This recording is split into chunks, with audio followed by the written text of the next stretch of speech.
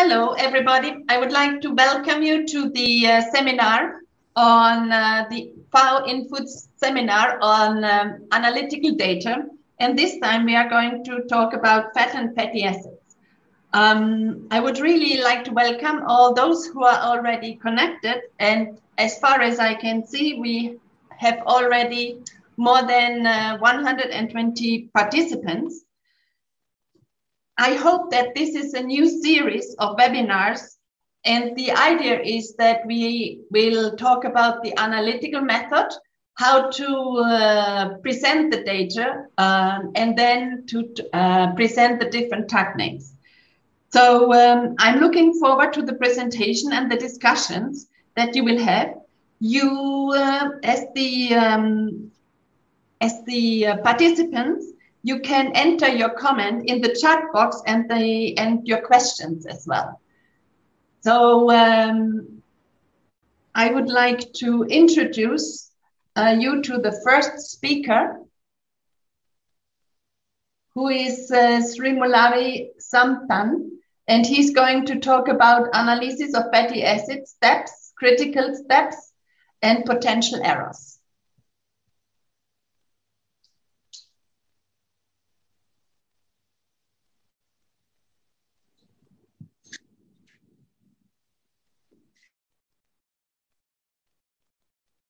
Srimulari, you have the floor.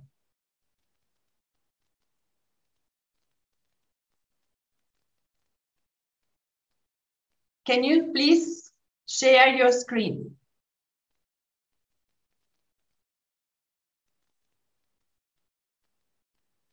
And unmute yourself.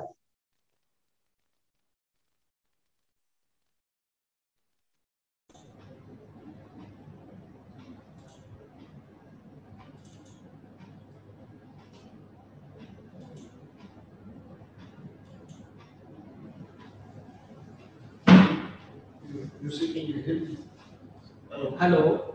Yes, yes, we can hear you. We are looking forward to a very nice presentation. Yeah. So, good morning all. Today I'm going to discuss, going to give a talk on critical steps and potential errors in analysis of fatty acids. So, my name is Srimulari Sampath, completed my PhD and working here as a research associate in food chemistry division, ICMR National Institute of Nutrition.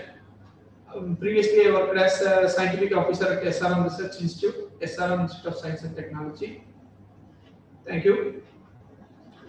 So today, going to talk about, this is the outline of the topic that we are going to discuss. First, what is fatty acid? And second one is like analytical techniques used for fatty acid in food samples, quality assurance and quality control, sample preparation like FAM to fatty acid conversion, then for the GC column selection criteria, and then peak integration, challenging during FAM conversion during fatty acid methyl ester analysis, how to overcome the challenges, finally the conclusion. So first, what is fatty acid? Fatty acid are based on the carbon chain, based on the number of a carbon. It can be categorized short chain, medium chain, and long chain, where fatty acids are divided into two, like saturated fatty acid or unsaturated fatty acids, where saturated fatty acid without double bond in the carbon-carbon atom, whereas in polyunsaturated fatty acid have double bond unsaturated double bond in the fatty acids. Like so, fatty acid or carboxylic acid with a long aliphatic chain, whether either it is saturated or unsaturated. Then there is a two, like cis double bond and trans double bond in polyunsaturated fatty acid. So, what are the techniques available for analysis of fatty acid. There are 4 techniques, mainly nuclear magnetic resonance spectroscopy, near infrared ray spectroscopy, liquid chromatography, and gas chromatography. Where among the 4 techniques, gas chromatography is widely used for analysis of fatty acids in food samples. When compared with the other 3 methods, they have its own disadvantage, like low sensitivity and need a relevant model library for high, and the cost of the model is high, and poor sensitivity, like the repeatability is not that much good. So coming to the gas chromatography for flame analysis, like there are two chromatography, like gas chromatography equipped with flame ionization detector, which is high accuracy, high sensitivity, less sample consumption, and easy to operate. Gas chromatography, mass spectrometry, or another gas chromatography technique where qualitative and quantitative we can do, like but when compared to the GCFID, the GCMS has 20-fold higher sensitivity than GCFID, but for food composition analysis, especially fatty acid, GCFID is essential. So this is the typical schematic representation of the GC gas chromatography, where consists of like 5 components. Number 1 is like carrier gas, where this is the carrier gas, where this carrier gas injector port, column oven detector, and FID, flame ionization. This is the FID. So exactly like 1 ml of sample, once we inject it into the column, the carrier gas will help to carry the injected sample, which it is in volatile, like in the injector port, the temperature will be temperature is high, it will volatile, and it enter into the stationary phase of the stationary phase column. Then it get separated in the column and eluted in the detector, where the detector get eluted, the compound will get eluted, and then the detector will ionize the flame ionization detector will ionize the separated fatty acid, and we will get the chromatogram based on the response of the collected ions. So this is excellent in separation and quantification of fatty acid, especially like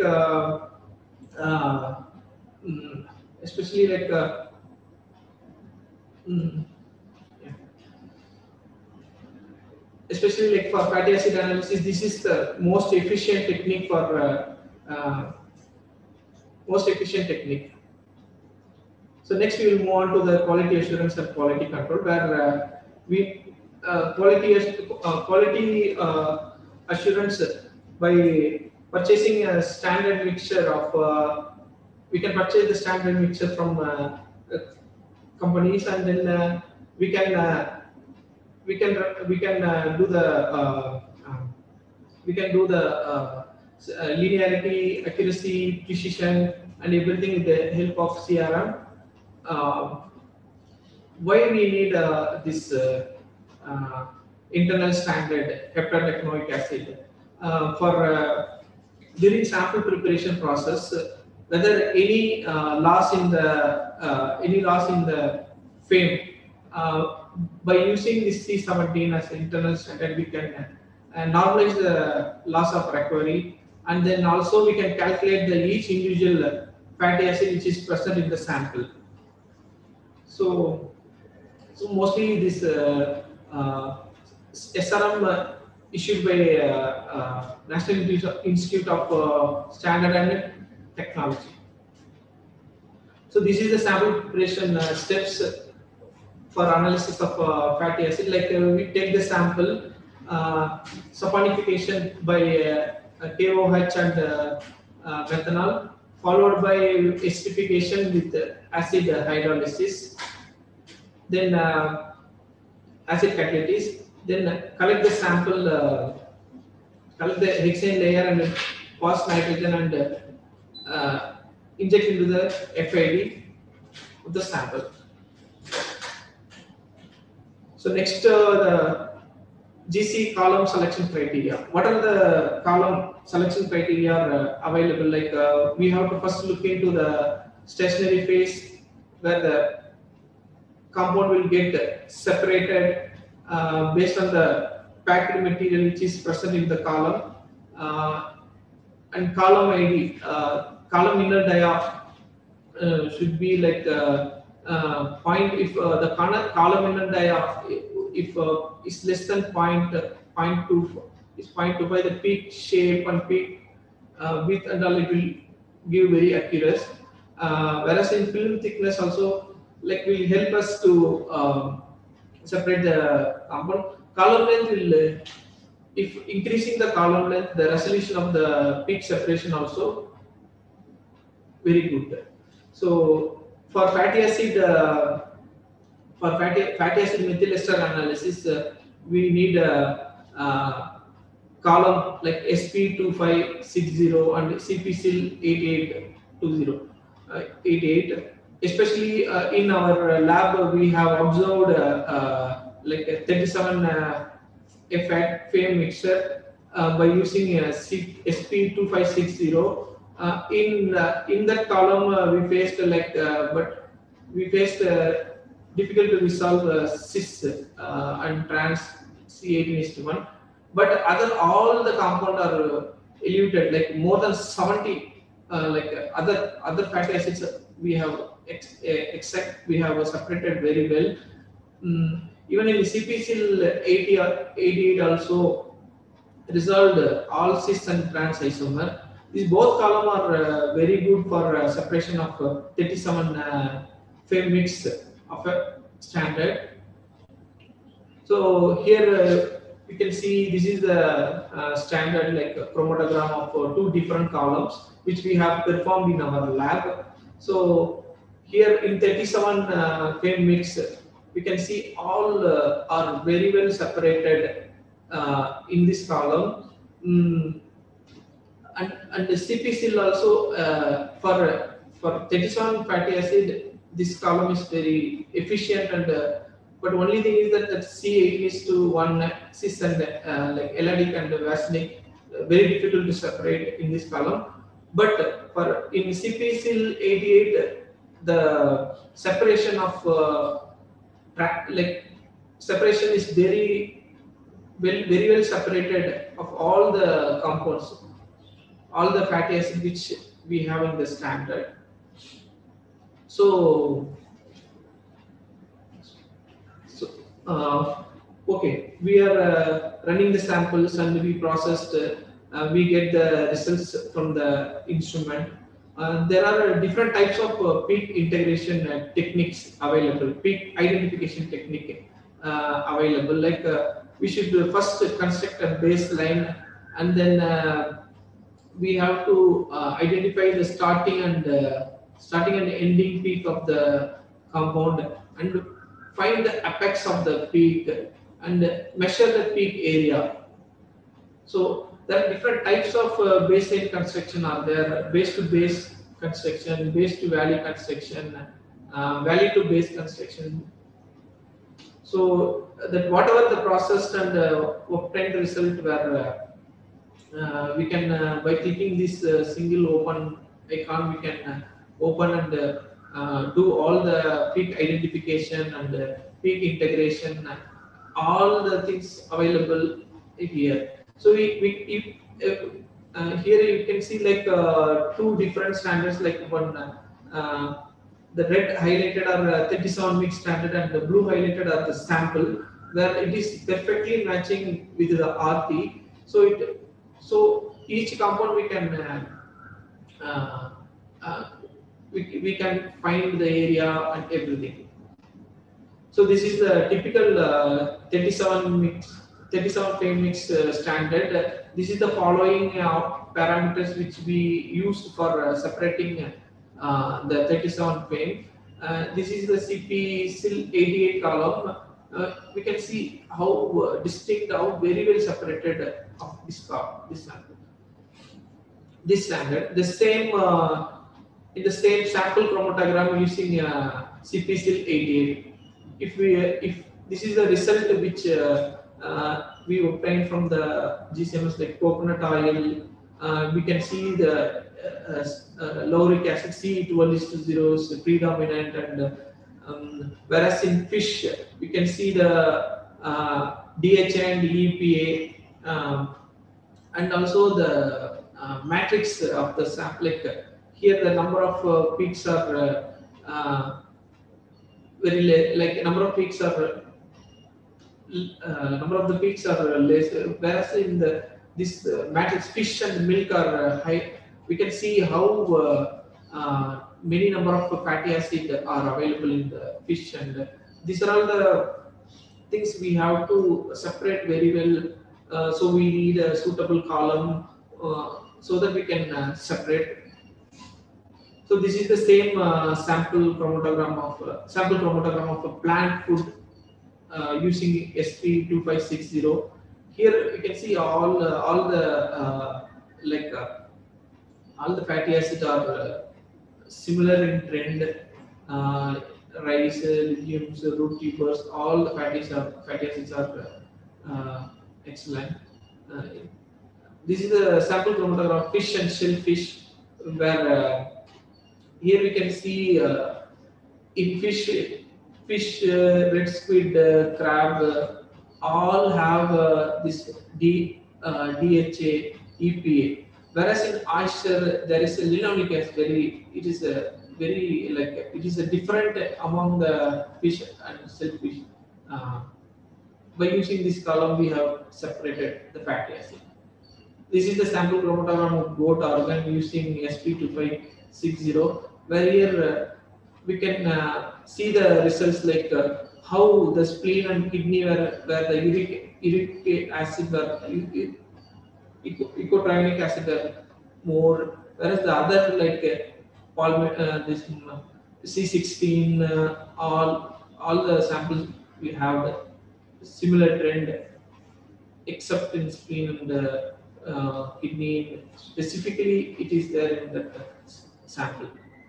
So what are the challenges during analysis of frame is like when peaks are merged, we have to separate by changing the optimum parameters like column oven temperature and ramping everything, and routine like peak merging and retention time shift will be there. So we have to monitor and how to rectify that issue, and we have to see these are all the problem like peak tailing, peak point, and some unidentified peaks will be there. How to check that one, and all we have to look at. So for that, how to overcome the challenges which we face during the sample preparation and analysis. So first we have to look this column, and then second is like for separation of milk repeat by changing the oven temperature program. So we can separate. Here we can see the how that the program temperature are ramping, and all this. This is a typical parameter setting images. And whereas in any like continuous injection of more than 100 samples or more, so it will get this liner and inlet portion of the GC column and outlet portion of the GC column. We have to routinely we have to check and monitor, and if any problem is there, we have to fix it correctly. So overall, like gas chromatography is a well-established analytical tool for fatty acid methyl ester analysis in food sample, and AOAC method 996.06 and that methylation are efficient for fatty acid to fatty acid methyl ester conversion. SP2560 and the CP-SIL88 column are very good separation of 37 frame mix and cis trans isomers in CP-SIL88. So throughout the experiment procedure, we have to follow the strict QA, quality assurance and quality control, so that there will be a reduction in the error. And routine monitoring and maintenance of analytical instrument is needed to avoid the potential error. Thank you.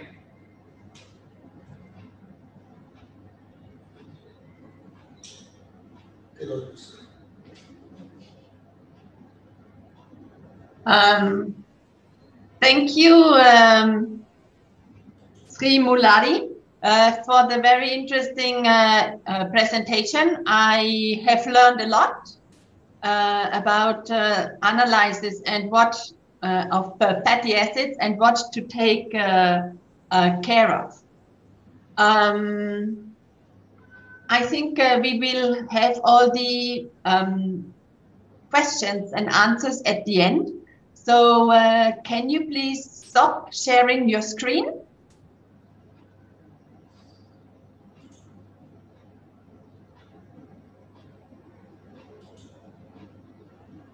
Yes. So thank you very much. All the speakers who will not speak, may I ask to mute yourself? And I may ask now R. Anatan to give us a presentation on how to present fatty and fatty acid data per percentage total fatty acids, or per 100 gram total fat, or per 100 gram edible portion on fresh weight basis. Anatan, you have the floor.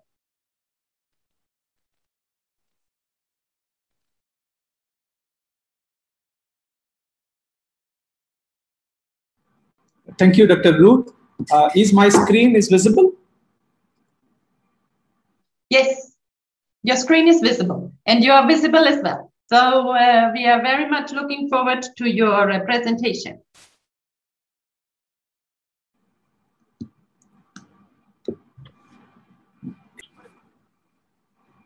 Evening to one and all, because various participants from across the globe participated in the webinar. Am I audible, Dr. Ruth? Perfect. Okay, thank you. Just for the confirmation before starting. So I'm going to talk on this topic, the presentation of the fat and fatty acids in different forms, like the per percentage total fatty acid, or per 100 gram total fat, or per 100 gram of edible portion on fresh weight basis. As my colleague explained, how to estimate the fatty acid, what are the different techniques are available.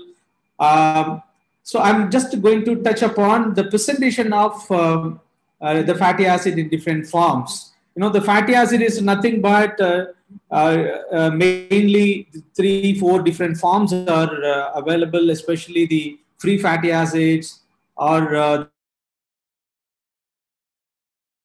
the phospholipids or the. So if you look at all these fatty acids which have mostly the non-polar aliphatic chain with little polar characters, but this kind of information, you know, the polar and non-polar are very, very important for various biological functions, especially for maintaining the component of cell membrane. And some of the fats, like the fat is used as an energy storage component. Also, some of the fatty acids like a cholesterol used as a precursor for other component, other molecules, like the cholesterol used for precursor for the vitamin D. So, as you've seen in the previous presentation, this is a chromatogram which we get out of GC. This is a standard chromatogram. And similarly, when we inject the sample, we will get the sample chromatogram. So what we will do with this chromatogram? The end of the chromatogram, you know, the post chromatograph play we have to identify the peak. As Dr. Murali said, we have to integrate the peak properly. Then after identifying the peaks, then we can see in the last column, the percentage of area. Depending upon the percentage of area, then we will identify the peak, the fatty acids corresponding to the fatty acids. Then based on that, we will report this is the percentage of fatty acid FAM in the total fatty acid FAM. But if you look at various literatures, as you said, as you seen in the previous slides, so predominantly they are expressing in terms of total fat or the total lipid or per total fatty acids, where we need essentially it should be expressed in terms of per 100 gram of edible portion, which is very important, where we will use this denominator in terms of whenever we wanted to calculate the fatty acid intake from the fat without any error, without any mistake. So in order to get this kind of information, how to convert the FAM, fatty acid methyl ester, to fatty acid, so we are going to see in detail. So the converting fatty acid into fatty acid methyl ester is very, very important step in the analysis of fatty acids, particularly when we analyze the fatty acid by using gas chromatographic techniques, because there are so many advantages are there that I don't want to explain now. But using the appropriate method for the conversion from fatty acid to fatty acid methyl ester, then after that appropriate method to convert the FAM into fatty acid is very, very important. Where I just draw the attention from the literatures initially, where I have taken this conversion factor, how we have to derive for the example here is egg lipid. So in the egg lipid, it's identified lipid fractions are essentially three, that is triglycerides, phospholipids, and cholesterols. So among the three lipid profiles, fractions, 65% is triglycerides, then the 29.6% is the phospholipids. Among the phospholipids, the lecithin and the cephalin is the majority of the phospholipids, whereas the 24% and the 5.6% is reported. And then finally is the cholesterol. After identifying these fractions of the fatty acids, then we have to look at the real estimation of fatty acid in gram lipid fractions, where you can see 95.6% of the gram fatty acids you can see in the triglycerides. Similarly, 70.8% in the lecithin and 75.6 gram in the cephalin. So when we multiply the weight percentage of total lipids with the gram fatty acid in that particular lipid fraction, we will get the gram fatty acid in that particular total lipid. So this is the conversion factor for each fraction.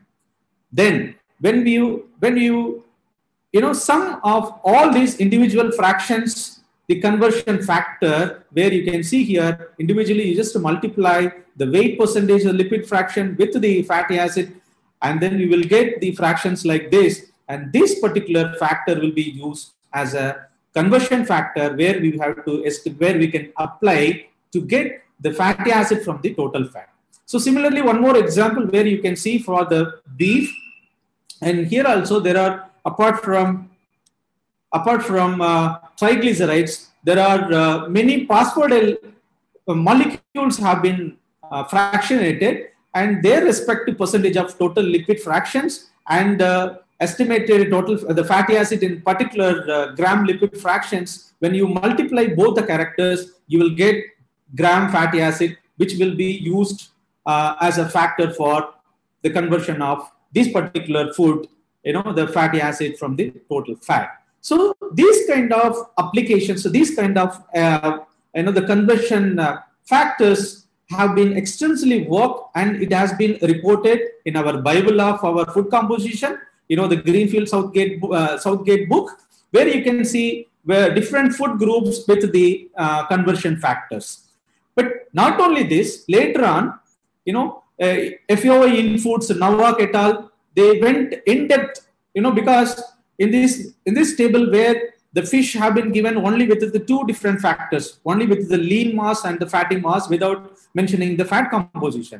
So FAO INFOODS further went in depth to analyzing to differentiate with the for depending upon the fat composition. Then they have come to the conclusion that so we can modify this factor where if we have the fat content more than 0.55 gram, so this can be used for different fish like the fin fish using the 0.933 factor minus with the 0.143 with the total lipid, so that the derived value can be used as a conversion factor. So similarly, if it is a less than 0.55 lipid content, so the fat content, so again the Novak et al. They have identified for the further investigation they made to find the different conversion factors. So these are all the conversion factors where we can use exactly to find out the fat to fatty acid. But apart from that, you can see the literature expressed with the different expressions like the fatty acid, percentage of fatty acid, the percentage, the total fat, the gram per 100 gram of total fat, gram per 100 gram total lipids. In fact, the last three is almost similar, but whatever it may be, as we saw in the previous slide, everything needs to be converted into gram per 100 gram of edible portion. That is our one of the important agenda or one of the important factors. So we need not bother. So it's very easy. FAO INFOODS guidelines are available to convert these different factors or different expressions into gram per 100 gram of edible portion. So I'm going to I'm going to explain some of the few examples because I cannot cover all the calculations in the presentation.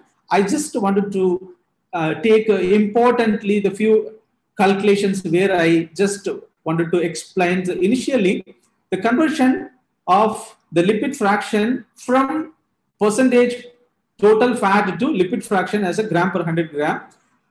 For this, the required data is we have to have the lipid fraction as a percentage of total fat with the fat in gram per 100 gram. If we have these two data, we can apply this formula where, so in almost all the formulas, so we are going to convert the gram per 100 gram of edible portion unanimously. Okay, where I have taken the formula, few applications. So here, if you get may I interrupt you? Can you put off your calendar, please? Because if not, we cannot see the whole slide. Sorry? There is a calendar pop up. Can you? Yes. Oh, thank you. Yeah, sorry. So when we have these two different data, lipid fraction and the fat data, when we multiply with these two things, and then we will get, the gram per 100 gram of edible portion. So this is an example for the chicken egg. I don't want to take much time where we wanted to look into the real the problem, or where we wanted to have a little more time to convert the data. We can go directly. And this is another example where you have to convert the gram per 100 gram total lipid to fatty acid as a gram per 100 gram of edible portion. Here also you need individual fatty acids as gram per 100 gram of fat, and it's a fat content. If you have these two different data, we can use this formula. For example, in this pike perch fish, where the 16:1 and 7 is a 0.4 gram in the particular fat. And when you have the fat content as a 1.3, you just put it in the formula, you will get a 0.005 gram of this particular fatty acid in 100 gram of edible portion. Then if you have other, different factors, like if you wanted to convert from percentage of total fatty acid to gram per 100 gram of edible portion, in this case, if you have the total fatty acid, the fatty acid, the total fatty acid fact, FACID, then it is very easy. And if you have both, you just multiply with both, and then ultimately you will get the value. But the problem is, if you don't have the data, FACID, if you don't have the data, there we have to apply the conversion factor. Initially we have to convert the fatty acid into total fat, where For this also, it is importantly required the individual fatty acid as a percentage, and then the fat content and conversion factor. And this is a formula to convert. And these are the example where we can take the chicken meat in the 18:1 is 26% of total fatty acid, and the fat content is 3.3, and the poultry conversion factor is 0.945. So when we applied all these things using this formula, then this particular C18:1 will be converted into 0.811 gram per 100 gram of edible portion. So as we saw in the previous slides, this XFA can be obtained from our the food composition book readily. And similarly, if you are not having the total fatty acid per fat or food, again we can convert into the fat convert into fatty acids that can be multiplied with the fat. Then ultimately you can you can estimate the individual fatty acid as a percentage of fatty acid into gram per 100 gram of edible portion. It's very easy. So where we can take directly the fatty acid conversion. But so this is the calculation where it will be continued from our GC analysis. The previous presentation also we dealt mostly with the fatty gas chromatography analysis, where we will estimate only the fatty acid methyl ester. So once the fatty acid methyl ester we get out of GC, this needs to be converted into fatty acid, and that too it's a gram per 100 gram of edible portion. So this involves 3 different steps. The first thing is we have to convert the methyl, the fatty acid methyl ester into the particular fatty acid by applying the Shepard factor. So Shepard factor is nothing but the molecular weight of the FAM divided by the molecular weight of the particular fatty acid, individual fatty acids, divided by the molecular weight of FAM. So you will get Shepard factors. Once after converting this FAM to fatty acid, then it goes to the the formula where we have to apply the FAM. It needs to be converted into the FAM into the individual FAM with multiplying with the Shepard factor to get the next value. And this value always will be lesser than 100, where I just to show you the Excel sheet where generally we used to convert for our regular analysis, and that will be very easy to understand for you. This first step, we have to convert the FAM into fatty acid using the Shepard factor, essentially. The second step, after converting these individual fatty acids will be multiplied with the sum of the individual fatty acids. And the third step is we have to use our the fat content, estimated fat content, and the conversion fatty acid to fat conversion factors, XFA, in order to convert the complete the fatty acid total fatty acids into the fatty acid per 100 gram of edible portion. So these are essentially the 3 steps involved to convert our FAM to fatty acid in 100 gram. So just I'll show you. Sorry. Yeah, this is the sheet where I just wanted to explain.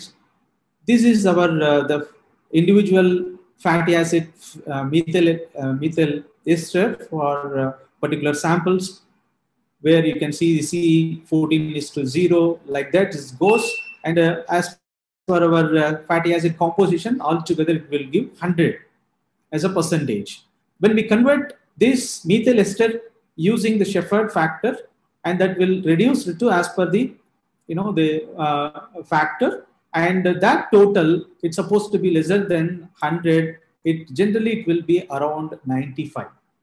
So after that, so this sum needs to be used to convert these individual the fatty acids in the second step, where we have to multiply this one in order to get this second, if it is this particular 2.68 in 95% or 90.058, what will be the concentration in 100%.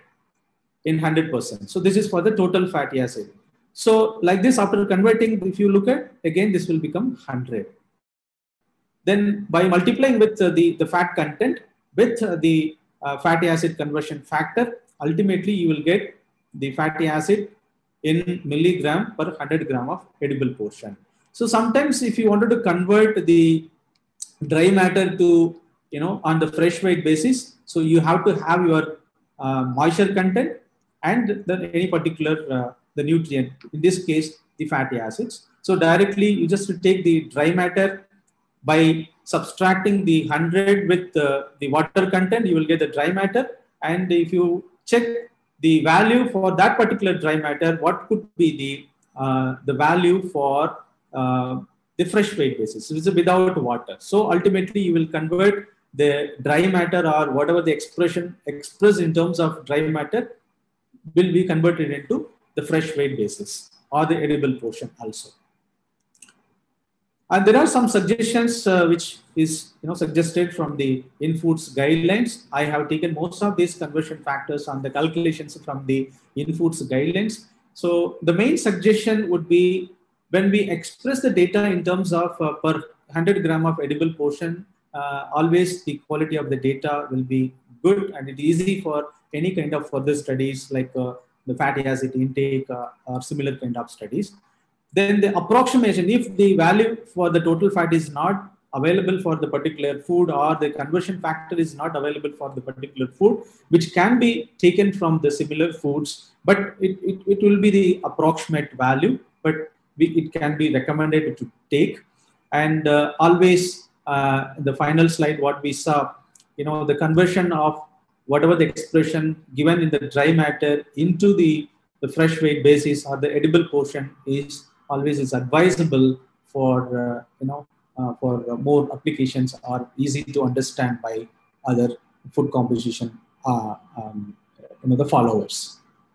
So with this, I would like to thank FAO INFOODS for giving this opportunity to present this particular topic in this today's webinar. I have acknowledged, I would like to acknowledge especially Dr. Ruth and FAO INFOODS for the wonderful guidelines provided for the converting the data from different forms to uniform form. And I also have referred for Bible of Food Composition data for this presentation. And apart from, there are some literature as well.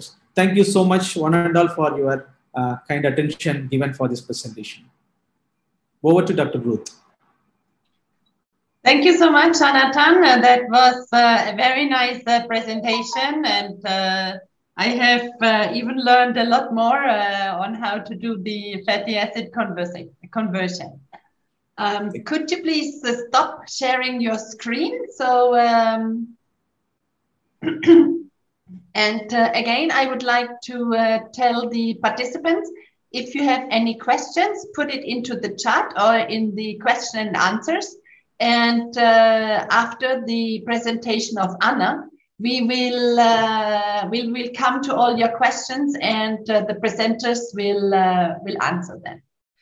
So with this one, I would like to give the floor to Anna Vincent, and she will talk about the attribution of INFOODS tag names to fat and fatty acids, the principles and challenges.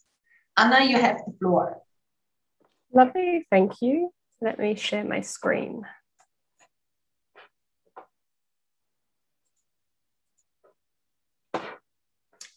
Is that sharing for everybody?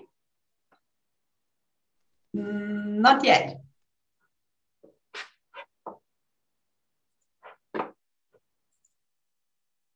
So this, yes, we see the first slide. Excellent. And we can hear you perfectly well. Excellent. I'd like to say good morning, good afternoon, and good evening to everybody, depending on where you are in the world. I'm Anna Vincent, and I'll be talking today about the attribution of INFOODS tag names to fat and fatty acids. Ooh. Give me just 1 minute and I will work out how to move my presentation onto the next slide. There we go. So just to introduce myself, I'm Anna Vincent. I currently work at Food Standards Australia New Zealand in the food composition section team. We have a couple of food composition publications, AusNut, which is our tables for Australian nutrient intake surveys, and the Australian Food Composition Database, which is our reference database. I've previously worked with FAO. I was a consultant with Ruth, where the major piece of work that I worked on was the food composition table for Western Africa. So I'll start with an introduction to INFOODS tag names. What are INFOODS tag names? They're short combinations of letters and numbers. We use them to identify components in food unambiguously. And the most important thing is they allow exchange of food composition data. So they're really specifically targeted for food composition purposes. I know there's lots of naming systems for chemicals, for fatty acids, and for components for lots of different purposes. And so this is the one for food composition. I've picked out a couple of examples. First example is vitamin A. The definition of vitamin A as a tag name is calculated by the summation of the vitamin A activities of retinol and the active carotenoids. And so you can see that's definitely a food composition tag name, because vitamin A doesn't exist as a single component, as a single chemical entity, but obviously vitamin A is of interest to us as a component. We want to know the vitamin A content in a food. And the other example I've picked out is AAE8, which is the sum of the total essential amino acids, which I've picked to give you an example of a tag name with a number in it. You can find INFOODS tag names published at the INFOODS website. How to use tag names. So the key thing to recognize when you're using tag names is that tag names differ if there are different analytical methods for the component that return a different result. So one tag name exists for a component if there's only one method of analysis, or if different methods of analysis provides very similar values for the component. Several tag names exist for a component if analytical results are method dependent. And so for us in this presentation, the most important one there is the difference between total fat and total fat derived by analysis using continuous extraction. So the tag name fat and the tag name fat CE. We also have tag names where that we can apply where we don't know what the method was. And so in this instance, if we don't know whether it was fat total or whether it was fat total derived by analysis using continuous extraction, we can apply the tag name, but we don't have to assign the incorrect one, basically. We can say we don't know what it is, so we know in future when we come back to that data that we didn't know what the method was. Key point is that data of different tag names cannot be directly compared or combined. So if you go to the INFOODS website to have a look at the tag names, the website will include the following information for all of the different tag names. It will have the tag name itself. And so the example I've got up is F18D1. It will have a unit. It will have a name, or it will have a descriptive definition. So in this case, fatty acid 18.1. It will have the synonyms, and it will tell you a selection of tables in which you can find that component. So I will point out something key. When you look at the INFOODS website, the tag names will have a unit, but actually since 2003, the units are no longer part of the definition of the tag name. So when you're looking at tag names of fatty acids and when you're applying tag names of fatty acids, you'll need to define and clearly state the units that you're using. And when you're looking at data tagged by somebody else, you'll need to double check the units that they have assigned to the data.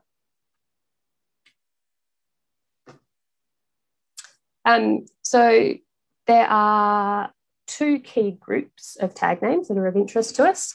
One is the tag names for total fat. So that's including triglycerides, phospholipids, sterols, and all the other related compounds. And then we have a selection of tag names for fatty acids only. And so they can be for individual fatty acids, or they can be groups of fatty acids, or they can even be total fatty acids in a food. I'm I'm going to talk about total fat today because total fat's quite a common component, quite an important component, and for food composition is one that you will come across quite often. It's included in most food composition tables and databases. It's on most food labels, and it's used in calculating the energy contents of food. So, as I said earlier, the analysis of total fat, the results from the analysis of total fat is method dependent. And so the two most commonly used defined tag names for it are FAT and FAT-CE, and one where the method is unknown. There are a range of other less common methods and expressions of fat, for example, the one I've got there, FAT-NLEA, and so you can have a look at the website for that. I just wanted to put it in so that you knew that FAT, FAT-CE and FAT weren't the only tag names, they're just the most common ones for total fat. So I've got a summary here of the key tag names for total fat.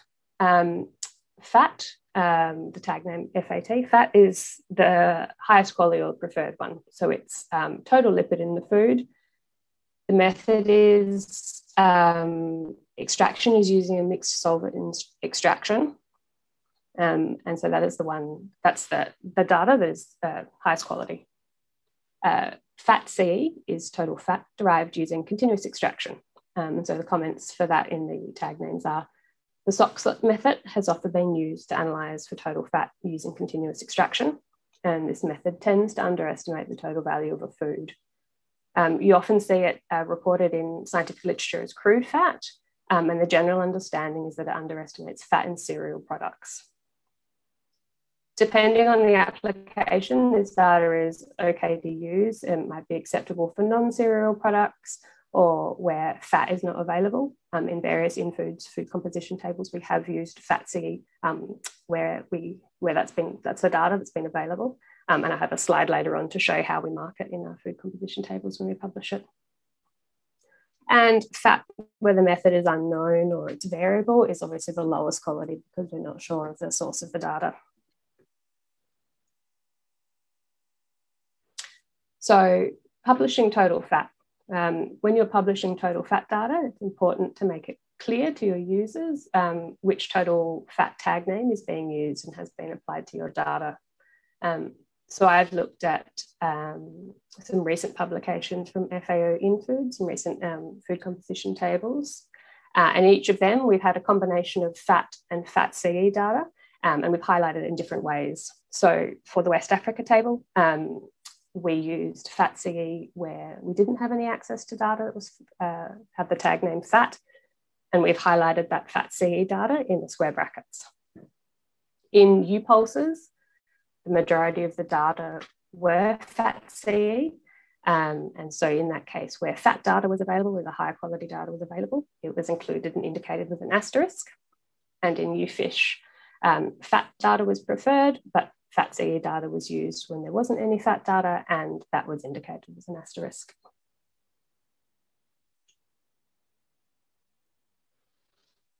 So they're the total fat tag names.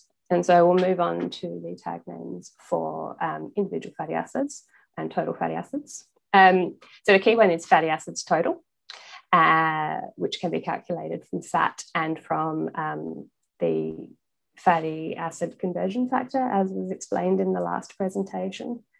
And we have a tag name, XFA, and that's for the fatty acid conversion factor. I don't actually think it's published yet at the INFOODS website, but we have used it in FAO INFOODS publications.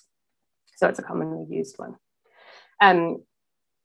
The fatty acid conversion factor is the proportion of total fat that is fatty acids, and varies by food. The published fatty acid conversion factors are available as discussed at the Bible, the Food Composition Bible, Greenfield and Southgate. So then we move on to different tag names for groups of fatty acids. And so these are the most common ones that you will probably come across in food composition. And they are the sum of total polyunsaturated fatty acids, the sum of total monounsaturated fatty acids, and the sum of total saturated fatty acids. There's also two minor ones, Fatty acids, other non-specified, which is usually a very small amount of fatty acids where fatty acids are present, but they can't be identified, and they're used to get the sum of fatty acids up to the value that it should be. And fat RN, which is the total trans fats in a food. And then we move on down to individual fatty acids. So there are tag names for each of the individual fatty acids. These tag names are of the form FNDM, where N is the number of carbon atoms in the fatty acid, and M is the number of double bonds in the fatty acid molecule. The easiest and most straightforward of these is the saturated fatty acids, as they have no double bonds, so M is 0. So for saturated fatty acids, the tag names will be of the form F, number of carbon, D, 0. The example I've got here is F16D0, which is palmitic acid.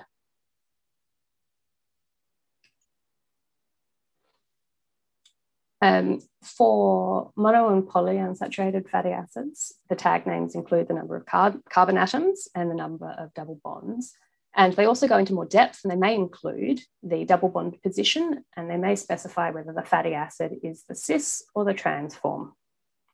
So what we have is effectively a hierarchy of tag names, with the most general one being of the form FNDM, the first one in that table, where the bond position is unspecified. And this is the minimum description required. So we don't know what the bond is, where the bond is, but we know how many carbons there are. The second one, more detailed, indicates the double bond position from the methyl end, but doesn't indicate whether the fatty acid is cis or trans. And so then the most detailed tag names include the double bond position, the number of carbon atoms, and whether it's the cis form or whether it's the trans form. So monounsaturated fatty acids have a single double bond, so they're always of the form FND1. So I've just pulled some out for examples. The most general form then, the tag name will be F18D1, is the fatty acid 18,1. Then a more specific tag name for a subset of those fatty acids would be fatty acid 18D1N9, which means we've got a double bond at the N9 position. And then more specific than that is 18,1N9 trans. So that's the trans form of that fatty acid. So what I haven't probably put in the slide but should emphasize is that the FNDM, the most general form, includes the more specific forms, if that makes sense. So that will include those specific forms. Polyunsaturated fatty acids can have 2 or more double bonds, and again, bond position and whether the cis or trans form of the fatty acid, whether we have the cis or trans form of the fatty acid may also be specified. So the example I've got there is F18D2. We can then specify that down to where the bond position is, and then whether it's the trans or the cis form. So as you can imagine, there's quite a lot of individual fatty acid tag names. I've just pulled out some other common fatty acid tag names that you're likely to come across, so they're of interest, especially in nutrition. One of them is the total omega-3 polyunsaturated fatty acids, and the other one is the total omega-6 polyunsaturated fatty acids. So they're sums, they're normally calculated by summation of the individual omega-3 or omega-6 fatty acids. And then there are 2 individual fatty acids that are often of interest, and they're alpha-linolenic acid and linoleic acid. So I just wanted to include them so you have them for reference. Difficulties in attributing tag names. There's a couple of key issues, I guess, that I've come across in my work trying to attribute fatty acid and fat and fatty acid tag names to data. The first one that people often come across is determining whether total fat data should be assigned tag name fat or fat CE. And the way to check, I guess, is to look at the method, including the extraction process. And so go back to those earlier slides where we have the methods in the extraction processes spelled out for fat and fat CE. There's also some decisions to make, like I included in the earlier slide about the different publications about whether you have, if you have only fat CE data, well, that's the only data that you can use. If you have both fat and fat CE data, you can compare your fat CE data, check if it looks similar to your fat data. If so, then maybe it can be included, those sorts of things. Individual fatty acids can be just a little bit complicated just because there are so many of them. There's also lots of different names. So there's lots of differing nomenclature for fatty acids. And so you'll see them with trivial names. There's the IUPAC names, the delta naming convention, the omega or N number, the carbon numbers. I don't have any secrets there other than just be aware that there's lots of different ways that the fatty acid might be referred to. And it's always good to check and look up and to keep your own list of the fatty acids that you're interested in and the various names or nomenclature that you might see them under when you're trying to assign fatty acid tag names. And with individual fatty acids, there's often some uncertainty over the inclusion of the trans form. So if you're looking at data for a particular fatty acid, whether you should be applying a quite specific tag name that indicates it's cis data only, or whether you should be applying a general one. Again,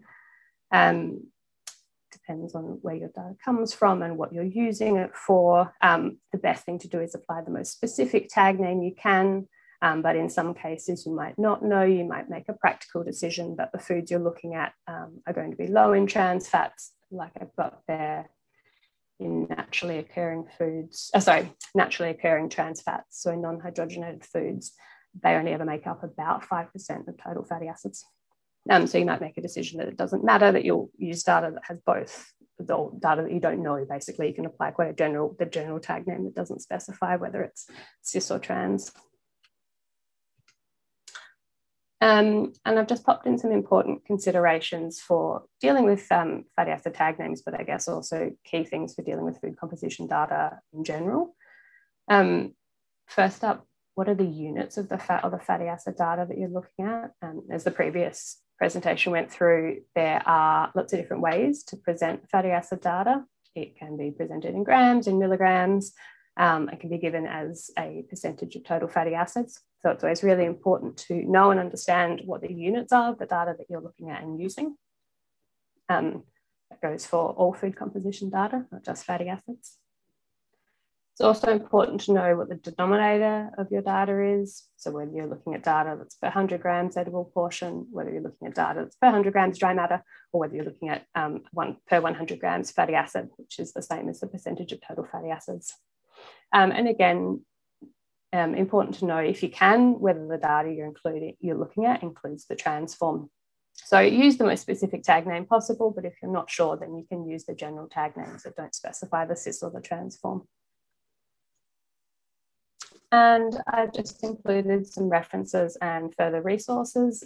This presentation drew quite heavily on the FAO INFOODS e-learning course on food composition data, which is excellent and I recommend to everybody. There's also lots of resources at the INFOODS website, including the list of tag names. And the last link there is the Food Composition Bible by Greenfield and Southgate. And so that's me. And I think that marks the end of our presentations.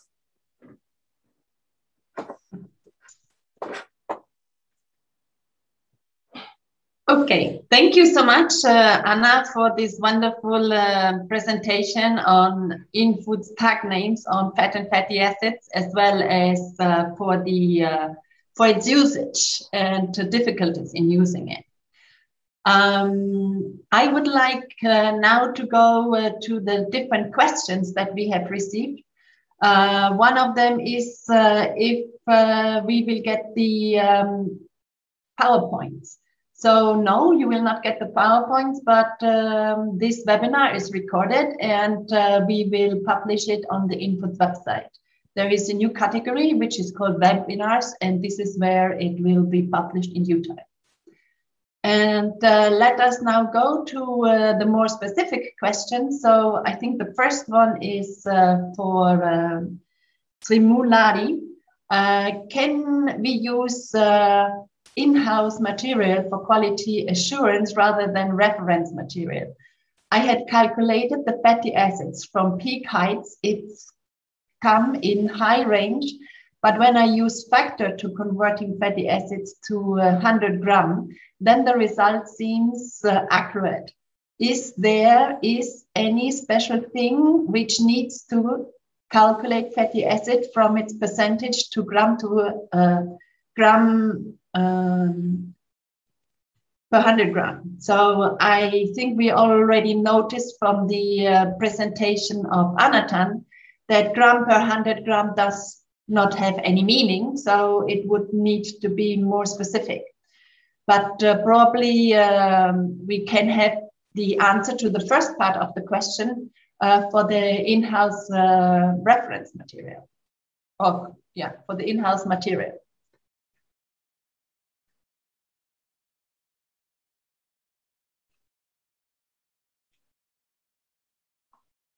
Can you unmute yourself, Simulari?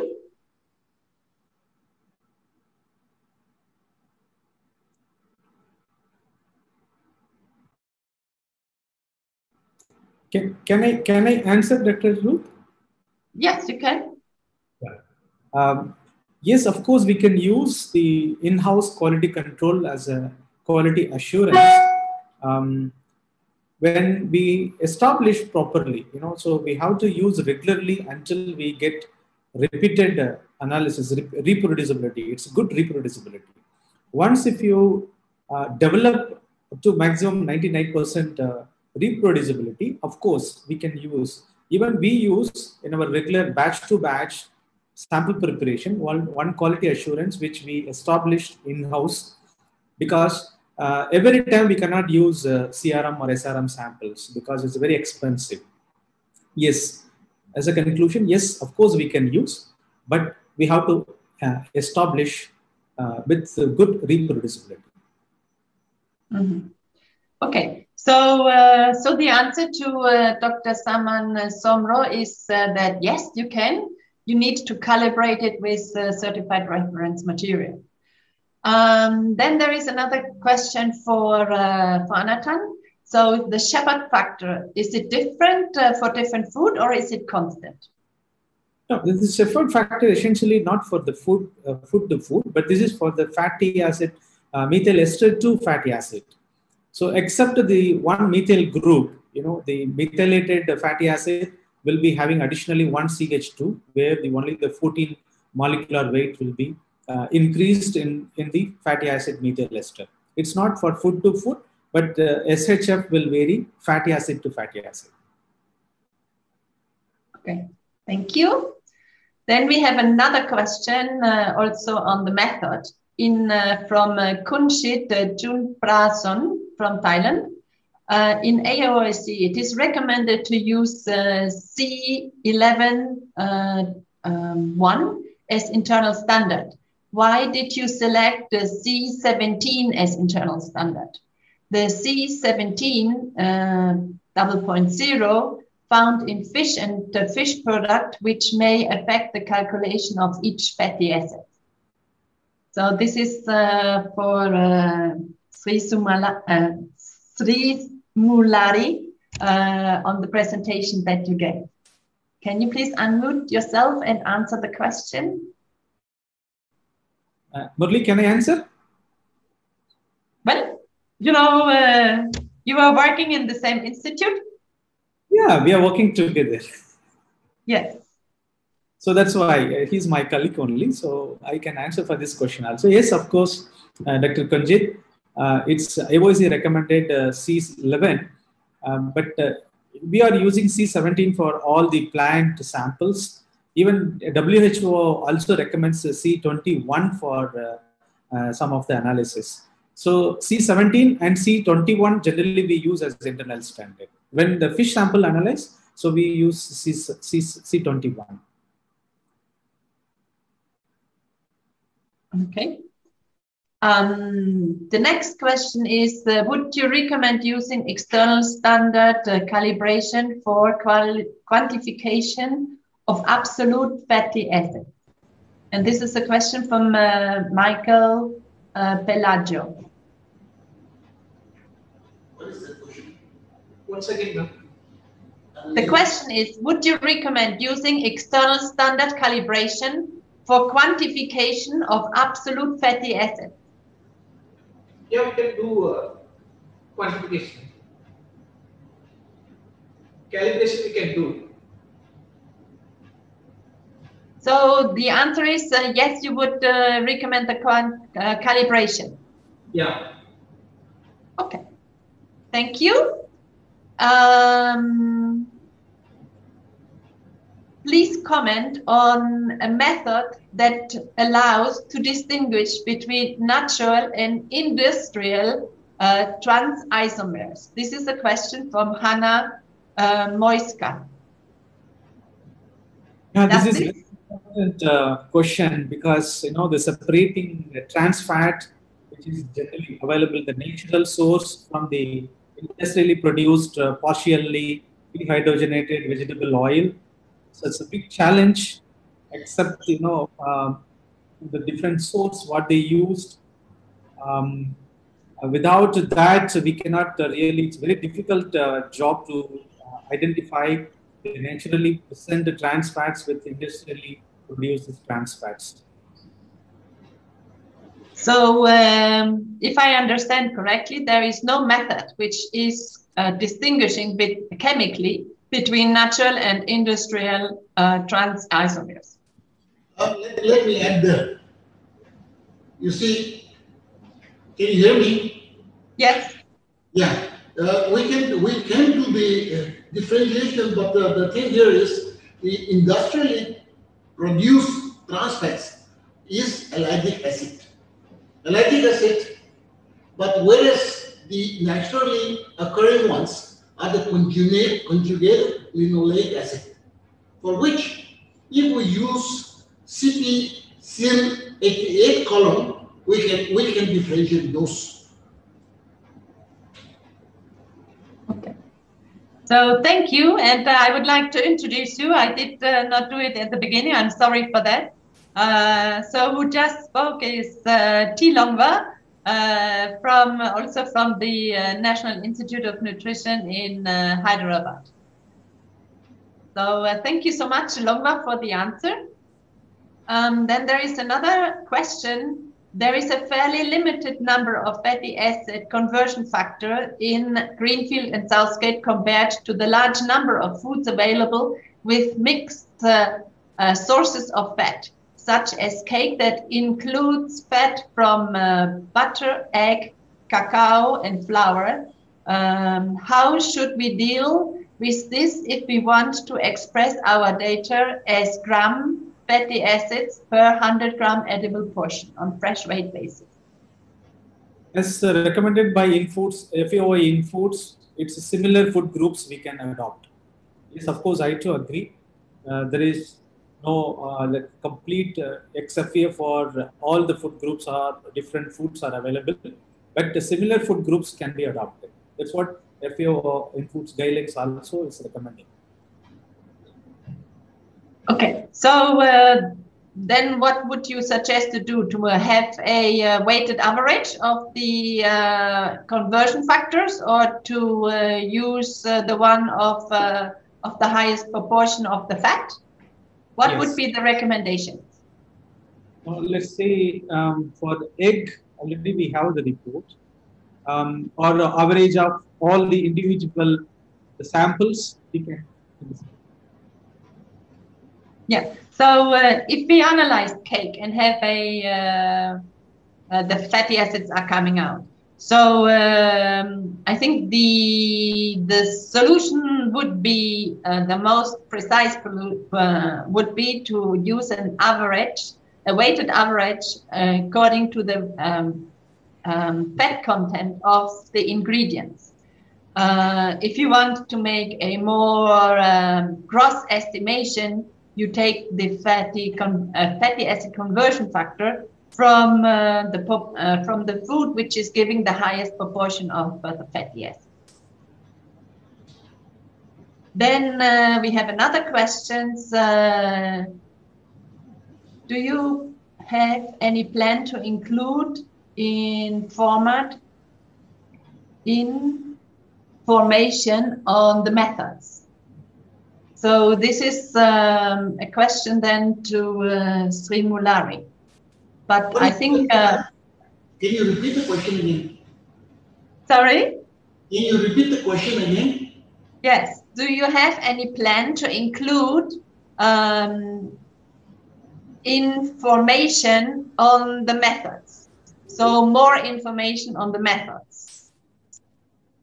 So I thought that the information given in the presentation were very detailed. So probably Takeshi Yasui would like to specify the question in a new question. So I can, and then Takeshi has also a question to Anna.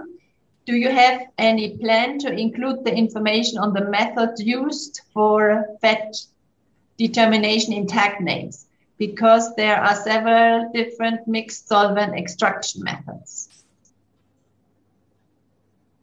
I'll give my answer, but then I might turn over to Longvire and Anatan to double check.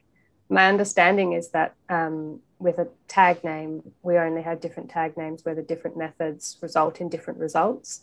And so for the mixed solvent extraction, I assume that even if there are different mixed solvent extraction methods, they all supply a similar result. Oh, does that sound correct? Yes, that would be my understanding as well. Yeah. So if our analysts can confirm that the different mixed solvent methods would give the same results. Well, it is not actually that different method will give the same result, because the extraction will also depend on the material. Food matrix are very different from each other. So, for example, if you are looking at the cereals and pulses, you need to take out the fat that is within the cell layers, which normally the solvent extraction cannot do. So we need to use an acid extraction, after which we use the solvent to take out the fat. Now, when you use only the solvent extraction without the acidification in the beginning of the material, you will get a different result.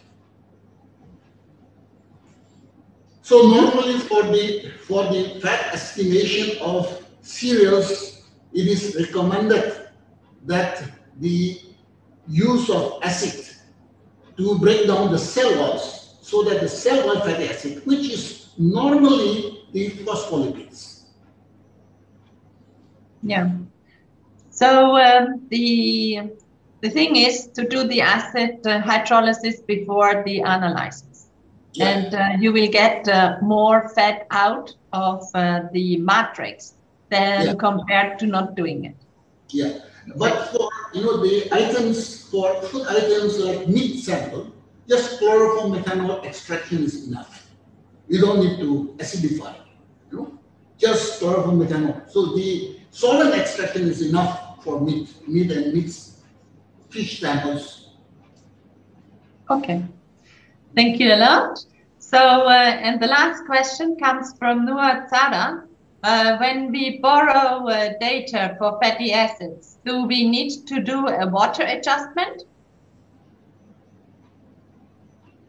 And this is, I think, more for Anna. Thank you for the question. And it depends on how you are borrowing the data. So if you're borrowing from an FCT that is giving you data in grams or milligrams per 100 grams edible portion, then yes, you will need to do a water adjustment. If you have a fatty acid profile, so you have a profile that is proportion of total fatty acids for each fatty acid, then you can just take that profile and apply it to the total fat in your food multiplied by the fat factor. So it depends on what the data looks like. Mm-hmm. Yeah. So thank you so much. Thank you so much for the questions. I don't see any more questions, nor in the chat, nor in the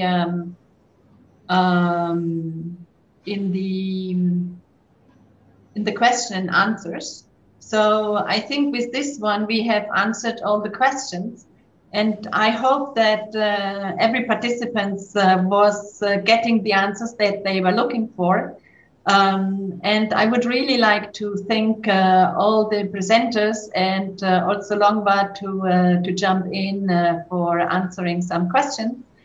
And I think that was a very useful seminar, and I truly hope that we will have more seminars in the future on analytical methods, together with the tag names and on how to present the data. Because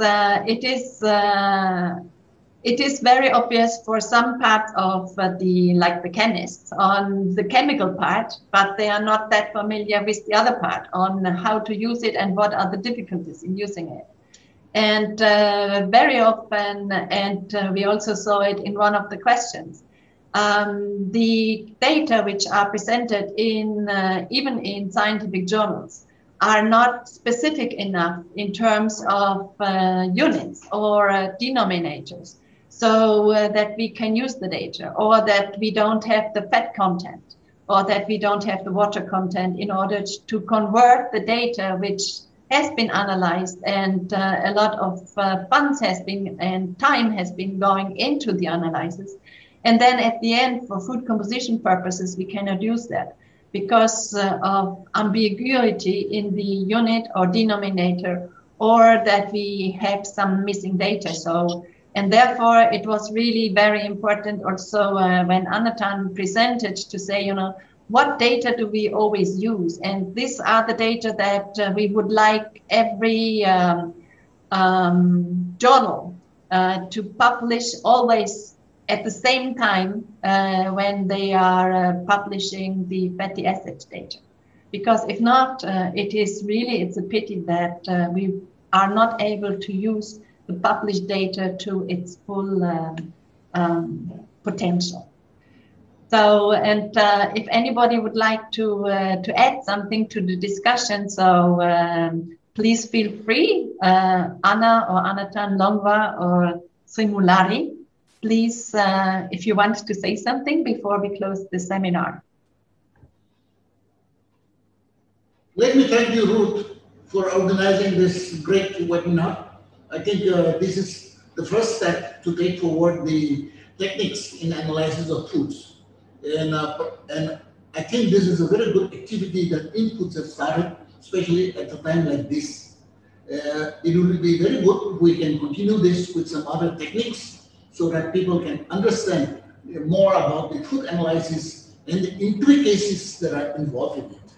Thank you all for attending this webinar also. I would like to thank Dr. Ruth for arranging this wonderful webinar on this particular topic. I'm very happy to present my presentation, but unfortunately we could not present in detail because of the constraint of the time limit. I hope in the future presentations we will have time to more clarity. But at the maximum, we have clarified all the doubts raised by the participants also. If they have more doubts, they can personally also they can contact for more clarification. So thank you so much for all the participants. Also, thank you as well to Ruth and to FAO for organising, and thank you to everybody who came along to listen.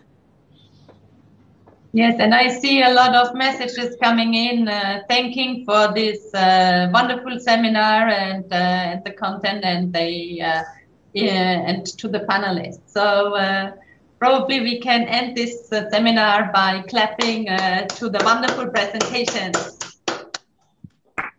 So thank you so much, and with this one I would like to close and hope that this is only the beginning of a series of webinars on analytical methods. Thank you so much.